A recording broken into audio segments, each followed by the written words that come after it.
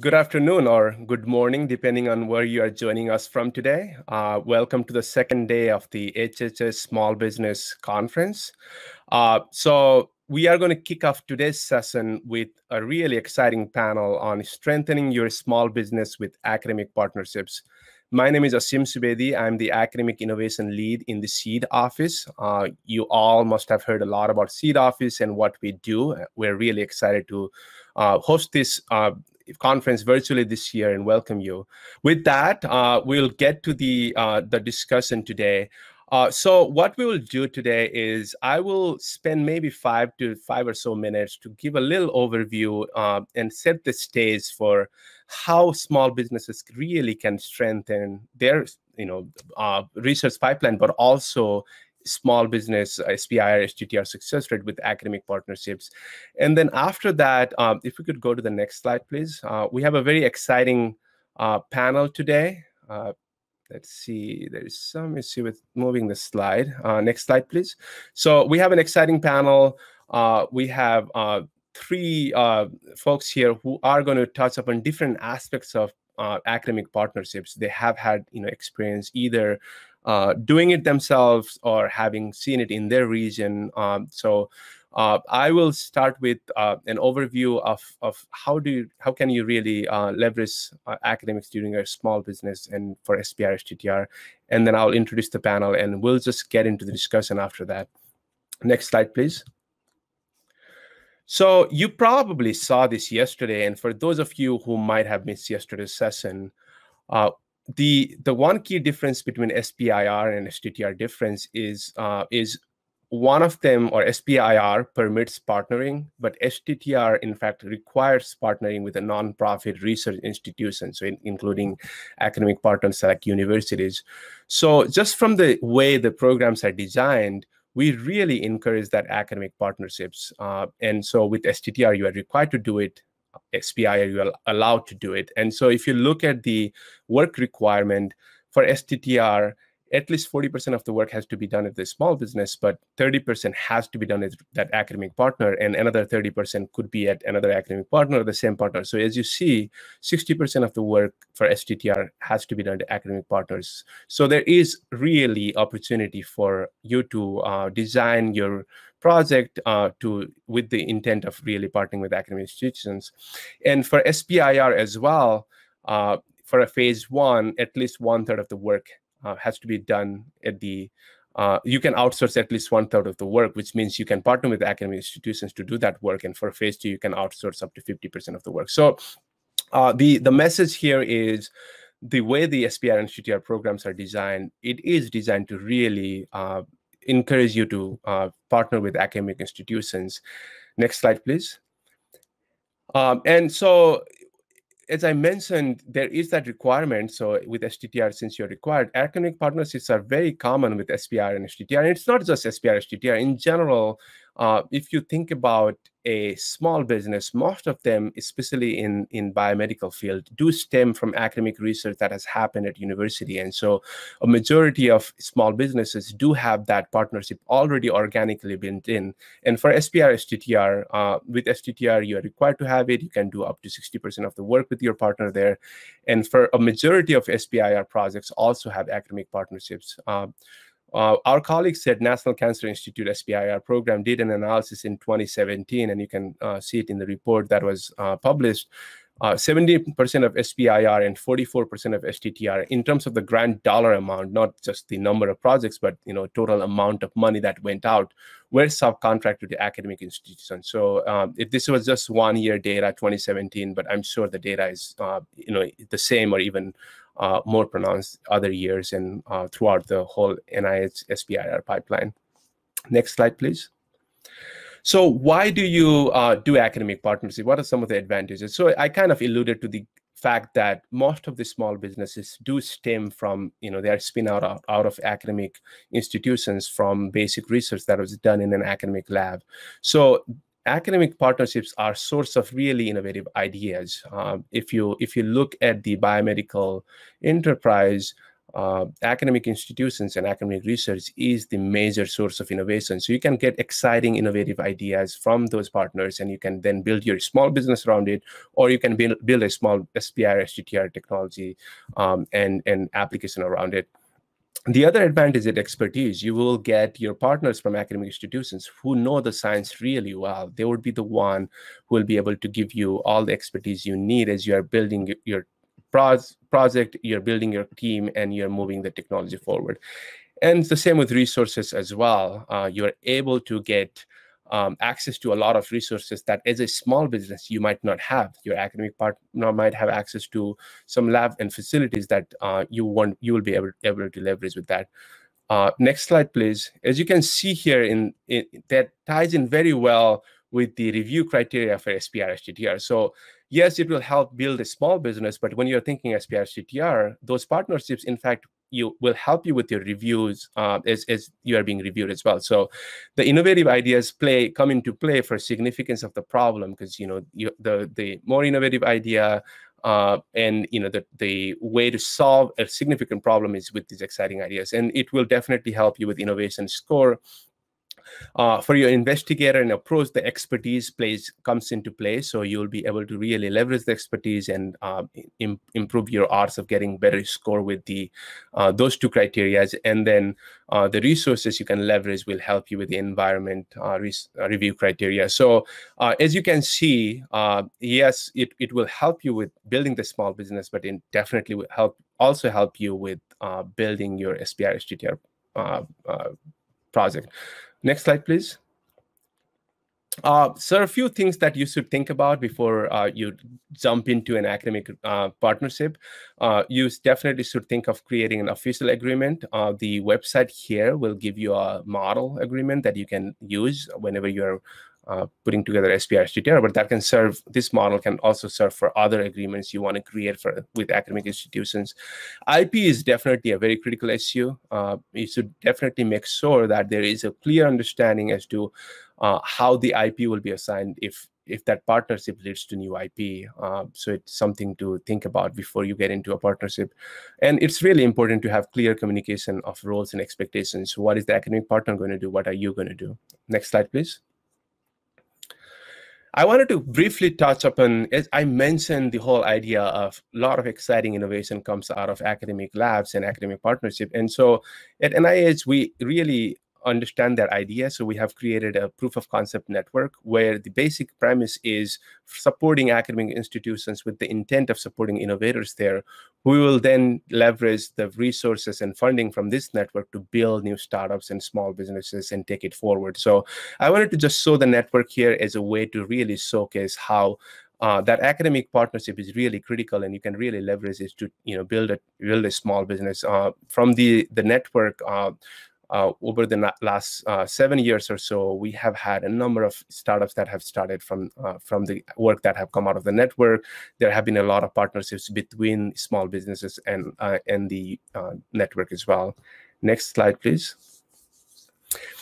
And so the theme of this conference is we are really interested in diverse perspectives and how we can use that as a seed to come up with impactful innovations, right? So we wanted to see how the SPIR and STTR portfolio, how those small businesses, what % of them are partnering with minority serving institutions, just with the goal of really diversifying the portfolio and also leveraging the wealth of resources that are out there and increasing the diversity of the biomedical workforce and making sure that the projects we're supporting are thinking and really encouraging work from underrepresented minorities. So in 2019 and 2020, we saw that at least around 7 to 9% of STTR awards had partnership with MSI, our minority serving institutions. The list was based on 2020 data from US Department of Education.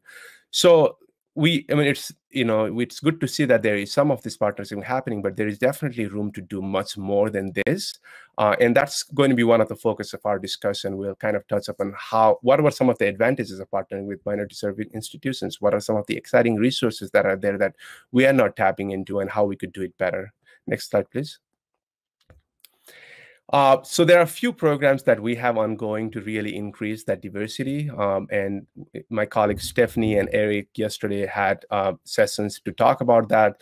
Applicant assistance program is one. There was a session around that. And then we also have diversity supplement. Wanted to quickly mention it here, but definitely go check out the other sessions when those videos are available. But you can also go to that PA 18837 and find out more about it.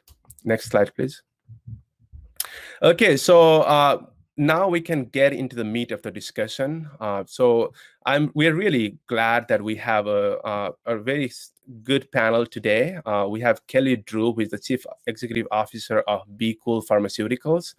Johnathan Holifield, who is the Senior Vice President of New Economies at Bitwise Industries, and Monique Kuykendoll Quarterman, who is the Executive Director of Kentucky Commercialization Ventures. So what we'll do next is we will have each of the panelists introduce themselves. We'll have Kelly go first, and then Johnathan and Monique, and touch upon a little bit about your background and how you have in your own experiences leveraged academic partnership and some of the ways of doing it. So we'll start with that, and then we have a few other topics we'll touch upon. But please put any questions you have, put it in the Q&A box, and once we have some discussion here, we'll start answering your questions. So Kelly, would you like to get started? Sure. So I'm Kelly Drew, and I wear two hats all the time. I'm the CEO of Be Cool Pharmaceutics, but I'm also a professor and director of an NIH-funded center at the University of Alaska Fairbanks. I am excited about the STTR-SBIR program because commercialization, in my mind, is the path to translation. So everything that we do that is innovative and exciting, it will stall if we're not able to move it into new therapies. So I'm really excited about the program and excited about telling my experiences with it. Thank you, Kelly. Johnathan? Good afternoon, Johnathan Holifield. It's a pleasure to be here. And by way of background, I have a long history in tech and innovation-based economic development. And as you know, academic and business partnerships have that symbiotic relationship, building off of Kelly's comments that lead to commercialization and ultimately translation into the market. It's like the bedrock principle of what we're trying to accomplish. Most recently, I was executive director of the White House initiative on HBCU. And with that academic business partnership lens, we drove hard toward increasing HBCU partnerships with the private sector and particularly small business. And I too look forward to our conversation today. Thank you, Johnathan. Monique? Thank you. It's a pleasure to be here this afternoon. My name is Monique Kuykendoll Quarterman, and I serve as Executive Director for Kentucky Commercialization Ventures. It's an initiative that is led by KSTC that unites all of Kentucky's public colleges and universities and community and technical colleges around commercialization and innovation. We also foster statewide collaborations for innovation and commercialization, like the Kinetic Hub, which specializes in translating biomedical innovations across all of Kentucky's higher education centers. And I'm also proud to co-lead the EDI working group on behalf of the NIH Proof of Concept Network in partnership with my other co-lead, Dr. Julius Corley, and also grateful for your leadership as our contact, Ashim. Thanks, Monique. So maybe we can start with the discussion, as I mentioned, about so I sort of laid the groundwork for with SPR STTR how we really encourage that academic partnership, right? So it'll be good to get your take on how you think. I mean, I gave some examples of how it could be beneficial, how small businesses can really benefit from working with academics. So if from your experiences, you can touch upon how, one, those partnerships can be built. And Kelly, I think your personal experience would be really interesting for everyone to hear. But also, what do you think are some of the advantages like and benefit, and how these small businesses can benefit from building such partnerships? Well, I think you're absolutely right that the innovation comes from the academic side, because that's what we are paid to do, really, and we don't have the pressure of trying to make something useful initially. We're just trying to figure out how things work. But once we have that innovation, we really need the business side to understand how to move it forward. So I have benefited substantially from colleagues in the business sector who have inspired me, and other colleagues at the university who found opportunities through commercialization avenues. And so for me in Alaska, I had innovation that I wanted to commercialize, but I had no biotech to partner with. And so as an academic, I had to create my own company. And so now I run that company and work with myself as my academic. It's not ideal, but you got to start somewhere. And I really look forward to building the biotech capacity in Alaska, because I think that we do have innovation that is in part place specific, some of the environment that we work with, some of the challenges, the diversity of people and problems. We have unique innovation here. And but it's been really fortunate that I was here at a time that the university found that it was important to open these opportunities. And so they've worked really well in removing barriers to making this work. So they worked, it took them at least 2 years to develop the framework for conflict of interest plans for faculty to be able to hold these business positions and as well as maintain their academic positions. And they have worked really well developing their Office of Commercialization and Intellectual Property, and developing also templates for supporting IP and partnering with the companies. They've worked really well with me. It took a while for our first licensing agreement. I would say about a year of me just sitting on it until they came around to what I could work with. But it's exciting. It's exciting to see things develop, and I think it's really good for science to move it forward. Thanks, Kelly.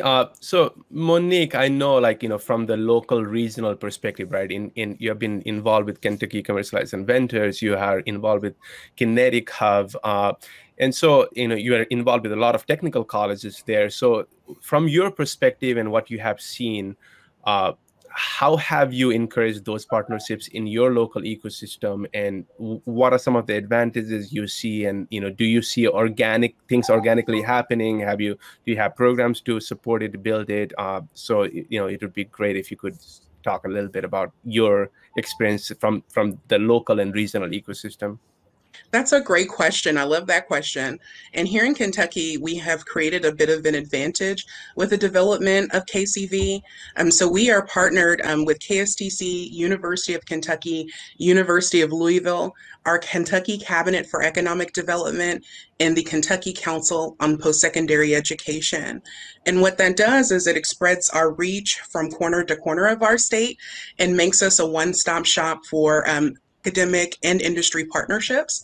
And so we're always advertising opportunities to connect with our innovators in several ways.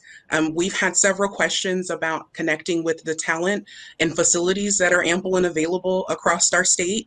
There's also an opportunity to access that expertise, right? Where an innovator may not have a role in the small business on the executive team of a startup, but can consult them and support them to gather that technical background that they need to go after some of these wonderful SBIR, STTR programs. We are an open door to all kinds of opportunities. And although we launched in July of last year, we've already seen a ton of movement everything from our regional and rural colleges and universities winning global pitch competitions to being able to interact with existing commercialization programs like Kinetic in entirely new ways. So we always have a door open for partnership. Thank you, Monique.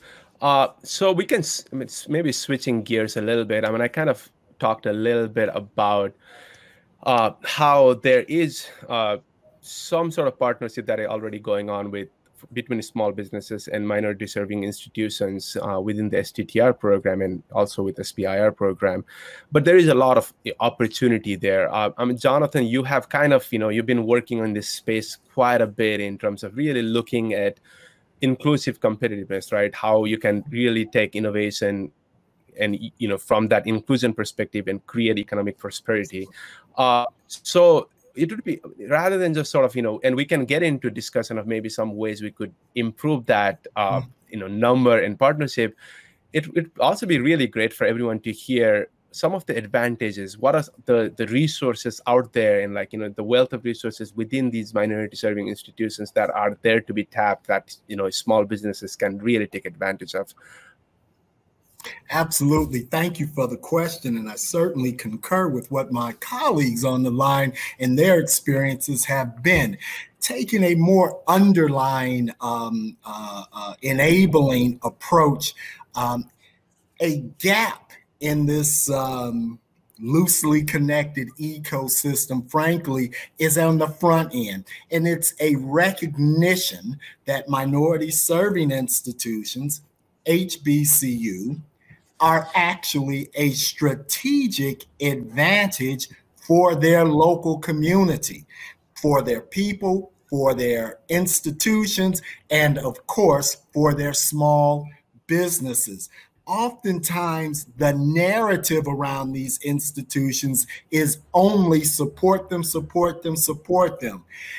We can evolve that narrative to be also through these institutions, they are conduits to open up all kinds of new opportunities for businesses as well as their surrounding communities. So they themselves are conduits for greater investment. And that's the kind of recognition that we've tried to promote.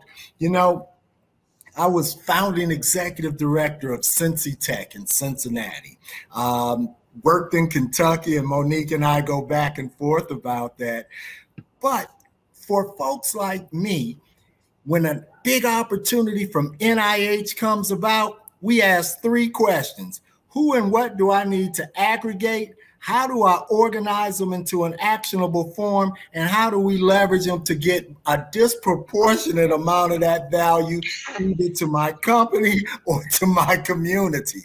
But it begins with aggregating your strategic advantages. And if MSIs, HBCUs are viewed as providing a strategic competitive advantage for their local markets, then they will be part of that aggregation process, because you always bring the key assets together that can enhance your ability, again, to win a disproportionate amount of that money for your community or for your enterprise.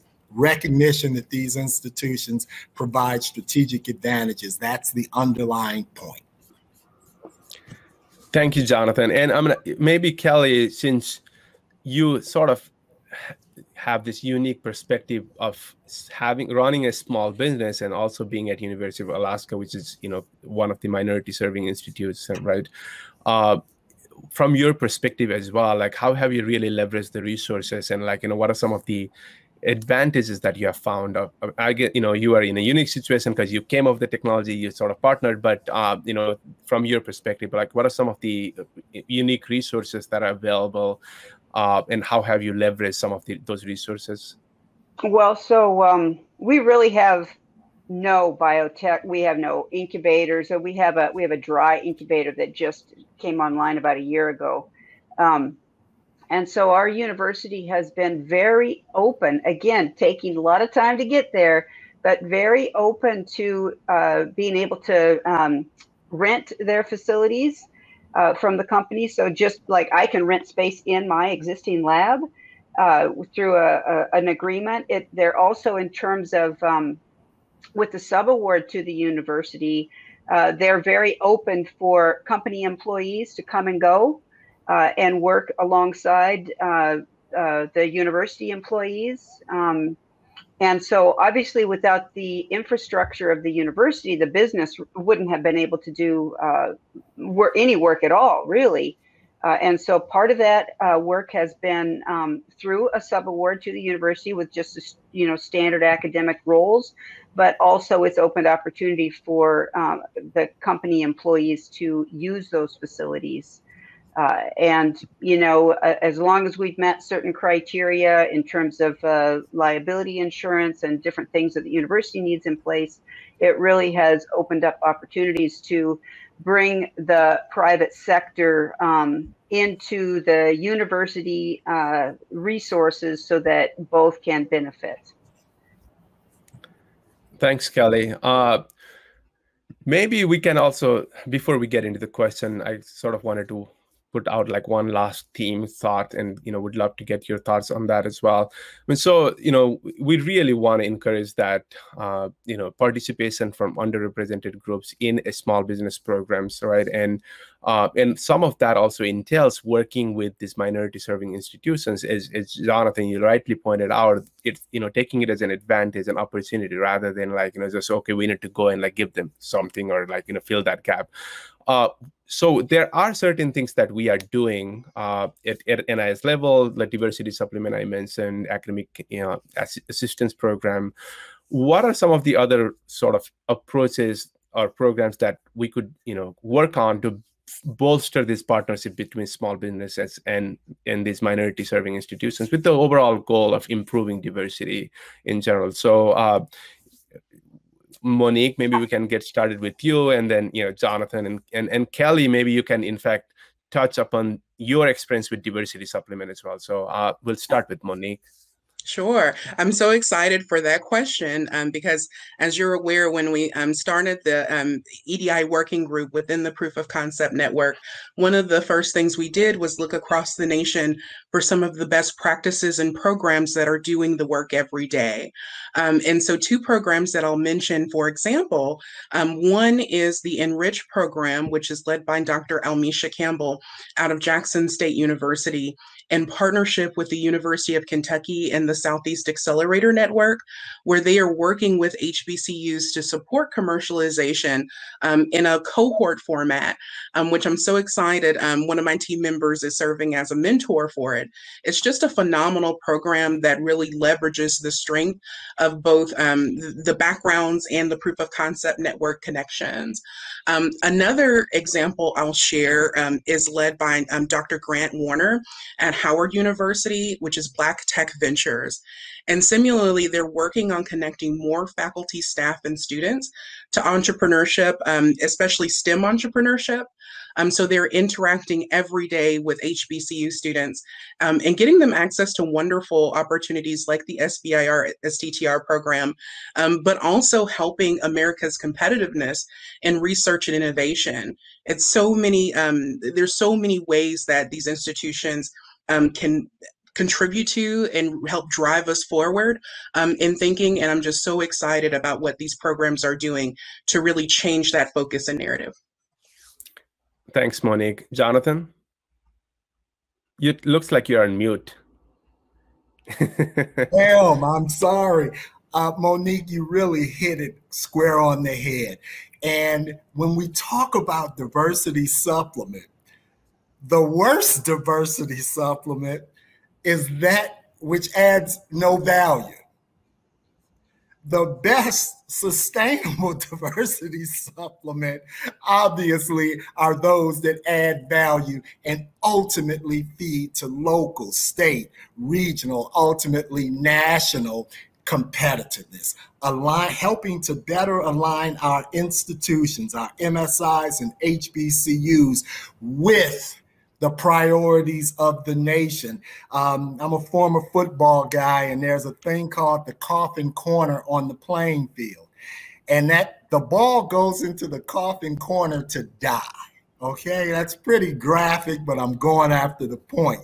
We want to play on the entire playing field, not just be relegated to a narrow set of opportunities, but grow with the nation's needs. And we can be great partners with small businesses in myriad areas that we're just now seeing to be grappling with in a very serious way. Thank you, Johnathan. Yeah, Kelly, it would be really helpful to sort of get your personal perspective as well on this, right? So I know you have, submitted diversity supplement and leveraged it and taken advantage of it to really improve, in a way, like diversity of the workforce, but also help your small business move the technology forward. So could you talk a little bit about that?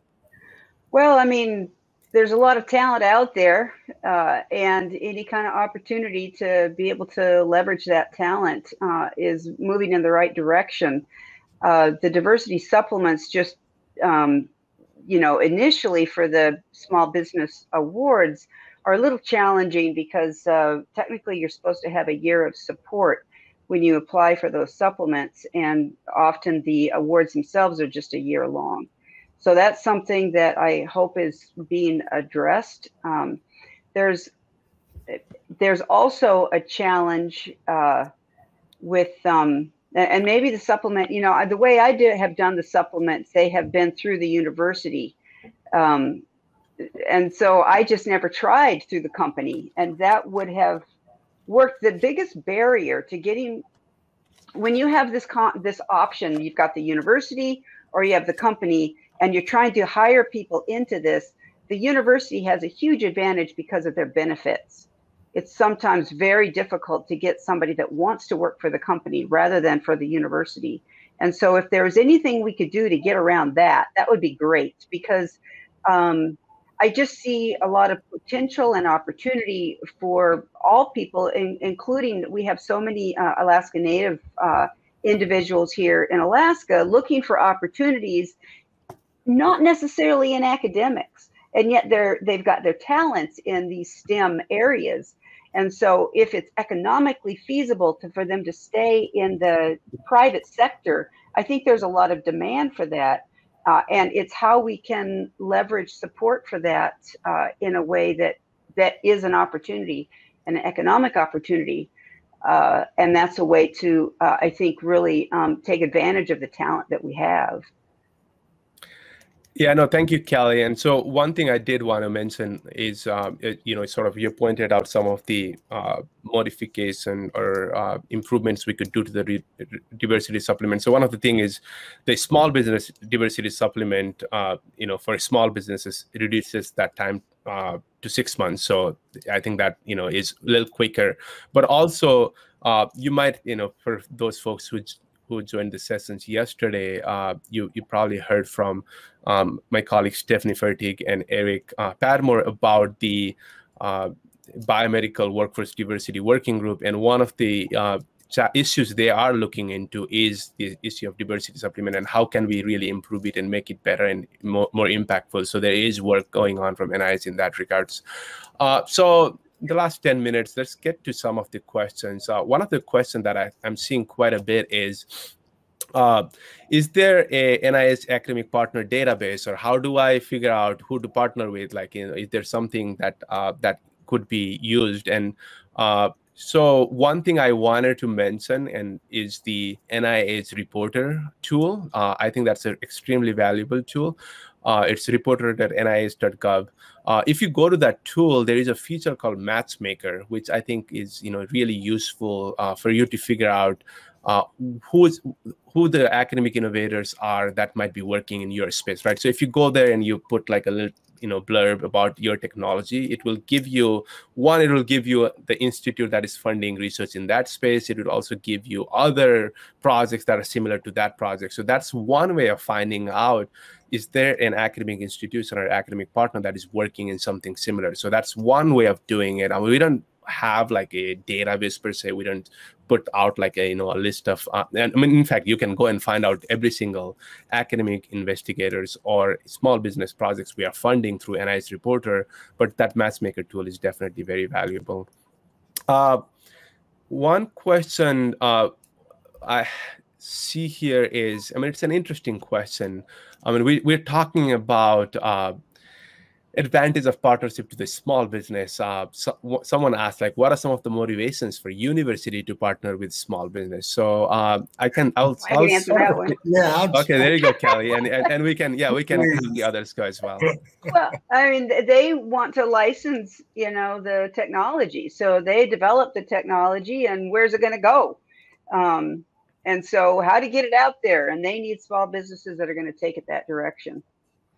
And to add plussing on top of that, increased exposure for their students in the marketplace, in the real competitive, highly competitive business marketplace, is a great exposure for young folks to really learn what it's about. Really is a valued contribution.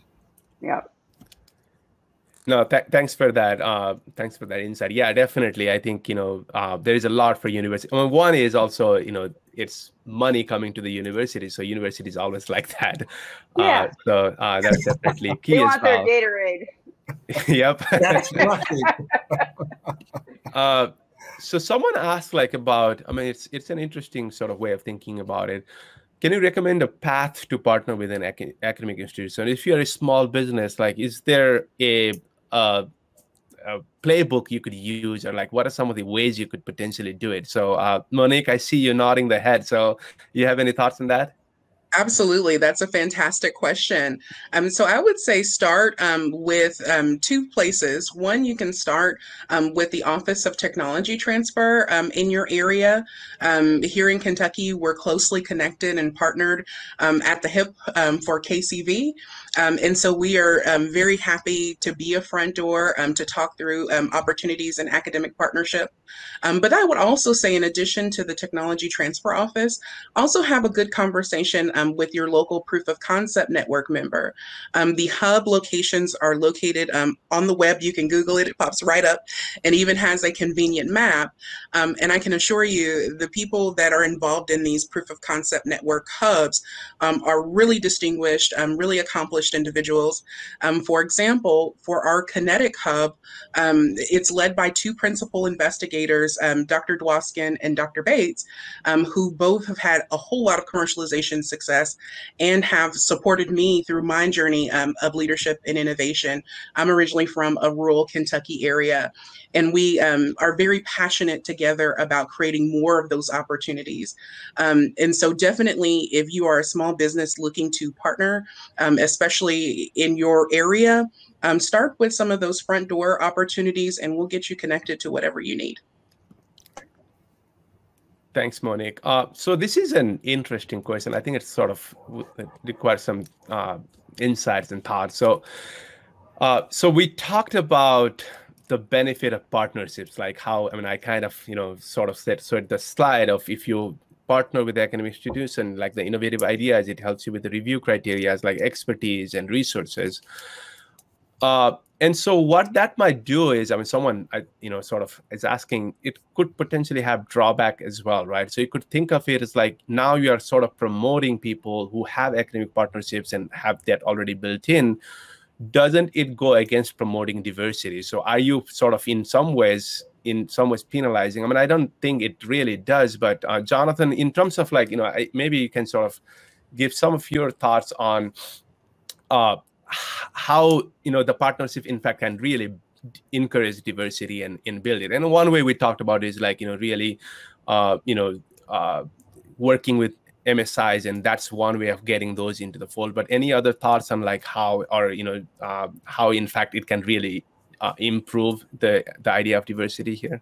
Yeah, and the key word is intention. If the partnerships are improved with a complementary objective of diversifying, if you will, the kinds of talent, the kinds of resources my company is connecting into, I think you'll be just fine. If perhaps left to its own devices without a lens that complements, does not compete with, but complements business objectives, I think you'll get there. I'm not as worried about that one. If we arrive there, I think we can course correct, but I think we're a long way from that one. Thanks, Johnathan. So there's a question for Kelly, just, with your unique situation. Could you speak to lessons learned about keeping your business and your lab separate and, yet leveraging the strengths? Like, how do you sort of do that? Or do you, how do you make sure that you're leveraging all the strengths, but also keeping these two lives separate in some ways? Are you, Kelly? Yeah. It's all about transparency. You just have to constantly talk about it and have all the right paperwork and conflict of interest plans in place. But it actually has been easier than I thought it would be. The other thing is that part of my workload includes some small business component. So 10% of my workload includes effort on the small business and commercialization at the university. So that helps at the gray areas. But other than that, it's pretty easy to, when I'm doing research, it's part of the sub-award to the university. So that's easy. So my role in the company side is, more of the administrative role, and that's a very different mindset. So I know when I'm doing it, and I just keep track of it separately. And it hasn't been as difficult as what I thought it would be. The hardest part is trying to find time for it all. And so one usually suffers over the other. Yeah, someone asked, and I think the answer, and I would, ask the panelists from their take, but how effective are these partnerships in recruiting students or postdocs as potential employees to the small business, right? I think that really should serve the purpose. And so Monique and Kelly and Johnathan, anything you have seen from your experiences? Yes, that's a great question. So with the Kentucky Commercialization Ventures Partnership, we engage faculty, staff, and students across the state. So it is a potential population to interact in innovation of about over 200,000. But I'm especially proud of our engagement with Kinetic, engaging faculty, staff, and students from across the state as well. They are eligible for that award, that commercialization award, and it is an early stage investment.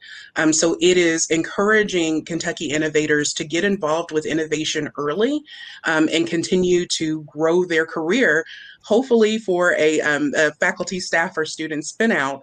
The beauty of us having technology transfer partner the entire way is that we're prepared to mentor and guide them through these decisions. And I think that mixture of investment and mentorship is so important to achieve that level of success. Thank you, Monique. So we are at the close of the session. So I apologize to folks who asked questions that we didn't get to cover, but we will, as I said, put those as FAQs and put it on the conference site and the website. So we'll try to get all of those answered. But thank you all for joining us today. Thank you to the panelists for really insightful discussion. Really appreciate you taking the time to do this. We really hope everyone found this session useful. If you have any questions, take the opportunity to meet with a small business program expert for a 15-minute appointment this week. So you can go on the one-on-one set tab on the app on the website and request those meetings. Those meetings are extremely valuable because you can really get good feedback from these experts who know the small business programs really well. Visit the HHS and NI's hub on the conference site and get started. If you have any issues, click the information tab and get help. Thank you again. Thank you to Kelly, Johnathan, and Monique. I wish we had more time to continue the conversation, but we are limited with time, and really appreciate you all joining today and providing your feedback. And thank you to everyone for joining. Right. I hope you have a good rest of the conference. And thank you to you, and thanks to NIH for their interest in diversity. All right. I'll echo that. Same. Thank you.